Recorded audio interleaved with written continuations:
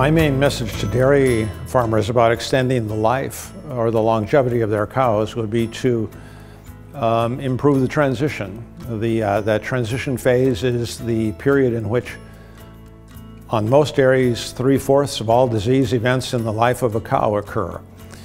And probably in modern commercial dairy farms where rations are managed quite well, the key risk factors in our larger scale dairies have been factors related to comfort in the space, sufficient bunk space, minimizing social turmoil and things, and all of those factors affect, we think, feed intake and help reduce the likelihood of metabolic disease.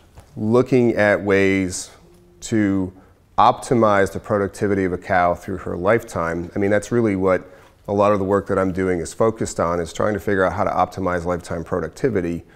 And from my perspective, that starts at the day of birth.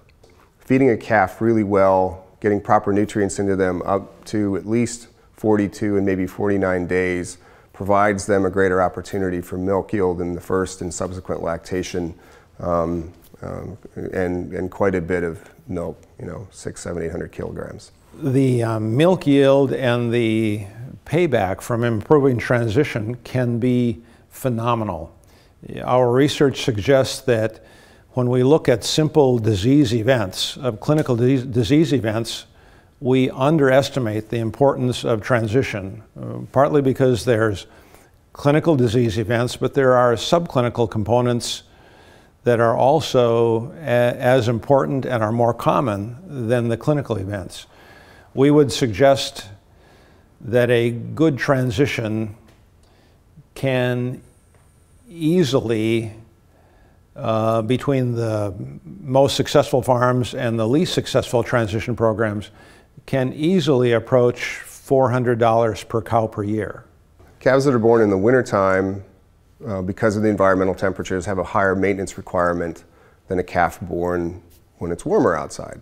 So what we've been able to observe is that if we're feeding the same amount of nutrients in January as we are in July, that the amount of nutrients above maintenance that a calf is receiving in January is going to be much less compared to the warmer temperatures. Therefore, their growth potential is decreased, and that seems to then impact long-term productivity because we just didn't get enough lean tissue growth prior to weaning. We developed the Transition Cow Index looking for a tool that we could use in the commercial world without having consistent medical records. And the Transition Cow Index told us that the impact of disease events and poor transitions is much bigger than we anticipated. For example, we have viewed a stillbirth of a calf as very bad for the calf, but neutral to the cow. And Transition Cow Index shows that a stillborn calf has as detrimental effect on the cow as a dystocia, and that either of them have a greater impact than a uncomplicated ketosis.